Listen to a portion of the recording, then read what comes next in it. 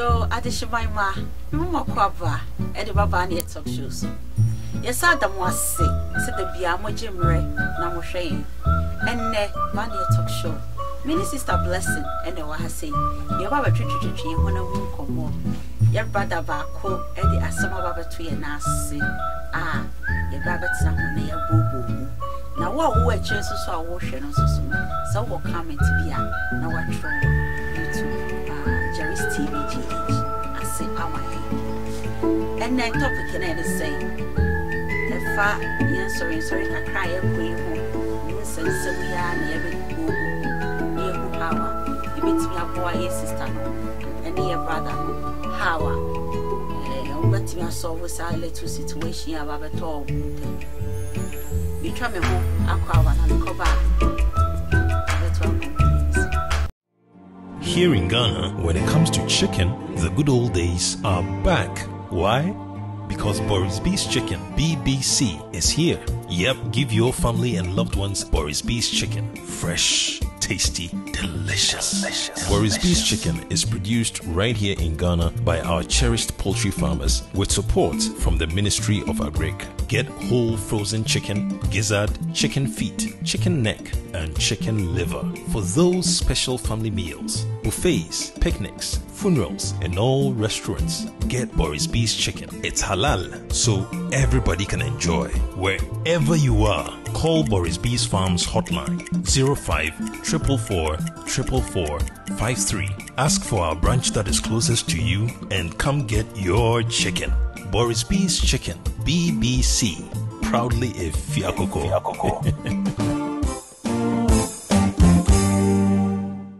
Stop blessing. And to say, but that's the sentence of our coming home. I say, so me that was say when you're ready, what for me, Emma would tear for a quabba, that I must say the Bia when you're ready, and what is shame, stop blessing, why if Danny day now for fair. Nana send me home, cratch it, over studio hatchet. I check and take you vacation. So, wife. Look so sweet all the time. Thank you. This is a blessing. I think a crabby night. It's here for say a sorrow moko. Say, Timmy, a sorry. Now, during this little time, yeah, you want me pandemic came Omoko pledge and son of a pandemic and no air back. Now, I started and I said, okay, I want to check a crab idea. I saw Moka sorry, near home with cheap. So be over pledge piano. Ya sorry that I'm still now. You put over pledge and that only and coupon. And yet, now only say not into money very uncomfortable. Oh, so sorry. And I think so. See, Nireno so class at the Onusu Kunusu say, I say, the Tithing so. Bakoko share the Tithe bookum. And who say, say, the Tithing no, a coffin. Ain't no, or friend, I was, oh, sister so me who watch it.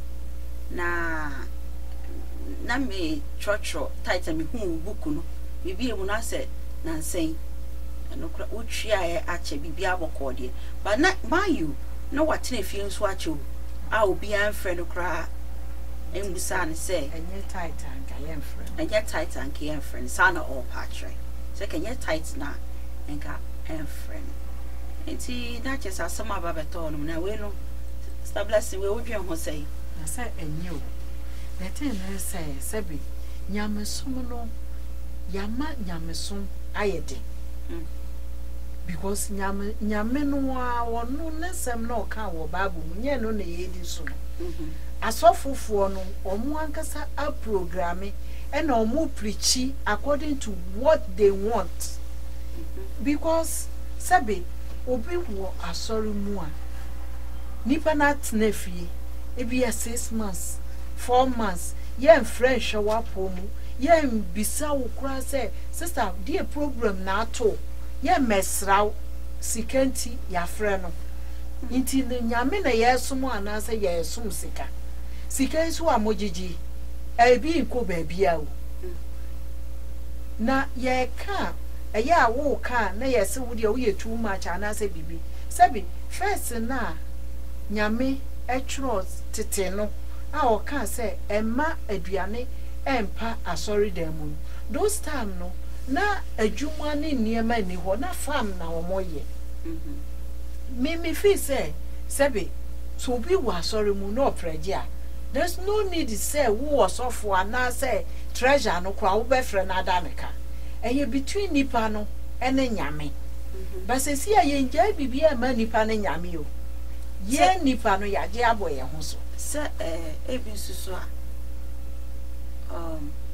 sabi asori ayekɔ no sa asori no ye twa rent yes so ye twa rent na se wa wonim say wo kwakwa pledge na wuntwi anso so de ene say sebe sister say enye nani kan ana say wa sheda na wono de wote ho na de bia opese opreje a wontwa obi wo ho a sebe wonhu say ye bibi ye wote asori dem wo ebi wo ho a nkofo kra the way omo be ye na say wonim say sa preje so ye hyehye ho nipa ni bi esofo ni bi ene nipa hyehye ho say me no wo akọ ne yesi o mami ba ne apreje $5,000 ebi a wo no woni sofo na hyehye ho na me so agya fare ne yi nti na me so makogina ho akase 2000 me wa no wo so wontua 2000 na me de ka ye de ato me ho so nti no sometimes na yeso no and wo se wo fare me de me fare nya ade ma me ho nkire mi o me te wona ma opreje na se me need ya me nye.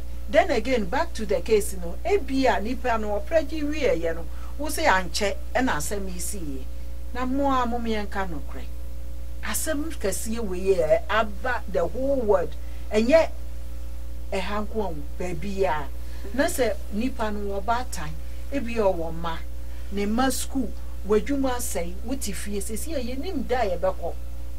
Ena bi yes ye woni ehia na ye woni efeta anyesa asori ehia hu ye tua mortgage na epikura nipa no kura onu kura babia wote no ne dan so wontua ye nti wonye homeless sister ne nkoda aduane so hu edru babia ye de na e wo se na eno so kura no enkyere se mu yi na firi asori ne mu eno de enye a mo da neka se ne sebe adenti o ewiase mo obi adeka uri baby one thing about it no so kra ne say was see o yare da mu na wonye pastor susu ene elder no mo ye very close kakra but e do time as any sikasa mo ekofo mo no na relationship no e kate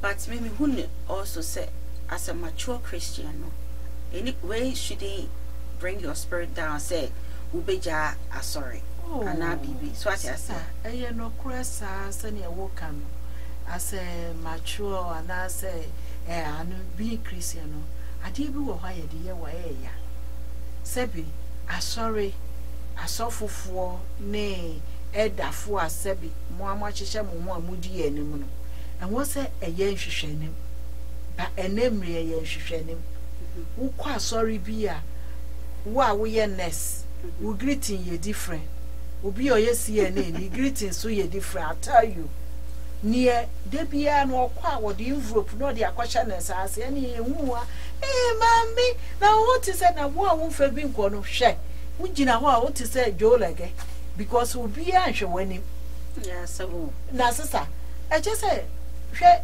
ya hwe ye pa sorry bebre ne begu nipa bebre be ja sorry akomozre because nkremoso onkotua tight won san koye bibia wonnam ho na ye de no okofie but asofofo ni bebre ama sika no edi wo mo anim ache sa adwuma na omo afa to wo mo ho so no because and what say obi yale say ye be kwa hwe no nipa be kwa asori watua tight wato correction so obe yale na say as African churches see a be hunyansa ato fruit to be basket be near corny across rano near chiano. Oh, minuaba, na sesi a want to say, Nyame be ye, oh, the phone bill, cram ponoa, Montiano one time, and now bibi, or dos are any wo. And sister, baby, I tell you, or dos are any wo, na unim, sesiano, ye wa America, auntie, ye can for America. America 4 churches, baby. Sister, or more show love. America may no, may call Roma. And Sebi, me call sorry, I may call the but America Roman for or moon shall say we a Romani, and I say we a Romani. Roma are sorry na sisters no more sorry or money hospital for a delay in such a way say every day be our sisters visit the hospital or be back to me better or ba ne ba yalia or tin in chance say oh mammy my ba. And then me read the book ama obano but modern pie what an ear fine kwakwa nante upesa wo ye wotri upesa wo ye wo nurse ebinum ba e massage wo obi de wo kwotena baabi na omo ye physical therapy niema all that are Roman Catholic sisters. Wow. So Africa ni kura wo ba yare a wo da hospital wo besra wo no won free ho onu wa ba na wo be hu no o free ho no no start edwin nipa obe from aka kire hey me say akoda no hwe baby oda no hey na aden sesi a ye ni odo ema ye nuama na sorry no nye ni na ne tight ni sika sebi nipa ne wa sorry ni mu yes yare de ba one time na bia nipa na yare be 2 months inti ya sorry samo beno na mo krokro na dia na murusu dia na murusu ya ko commercial break. We'll be right back. See your cousin mobile phone be a papa na your KTA mobile phone. KTA mobile phone e your phone a wonya call na woni wo yonko kasa no muti papa ekita high-tech fingerprint touch ID. Ekita 5.5-inch IPS display. Phone ya make one semi. The back camera kita 13 megapixels and the nimu camera so ye 5 megapixels. Sameka ne battery na ye 3000 milliamp hour capacity. Just a phone battery there. Etimi charge. Se wo pe phone bia, bomodia na fresh number we. So wo US any free +187 766 52323. Na so wo Ghana nso a free 0244 380 003 and I say ktamobileusa.com. Here in Ghana, when it comes to chicken, the good old days are back. Why? Because Borysbee's Chicken, BBC, is here. Yep, give your family and loved ones Borysbee's Chicken. Fresh, tasty, delicious. Borysbee's Chicken is produced right here in Ghana by our cherished poultry farmers with support from the Ministry of Agric. Get whole frozen chicken, gizzard, chicken feet, chicken neck, and chicken liver for those special family meals, buffets, picnics, funerals, and all restaurants. Get Borysbee's Chicken. It's halal, so everybody can enjoy. Wherever you are, call Borysbee's Farms hotline 05 444 444 53. Ask for our branch that is closest to you and come get your chicken. Borysbee's Chicken, BBC, proudly a Fiakoko. You are here for Yadamwase, somewhat Jimre, na Moshe. It's Hadamwase, somewhat stay tuned. Hey, Sister Blessing, Winnie Bibi, yeah, you two quite if different countries are your backroom has say no. Your backroom has say Yaba would need family will be so ba baby to America. You were hasing to make use her as an example. Oba say no kura a sorry be more. She said, "Your sister no, on no by no, on no corner of a chroma say. It's a sorry or could remuno, or could a sorry him say. She's going there and take that church and everybody in that church, you know. As a family, eti se obia atena sorry there back for 7 good years.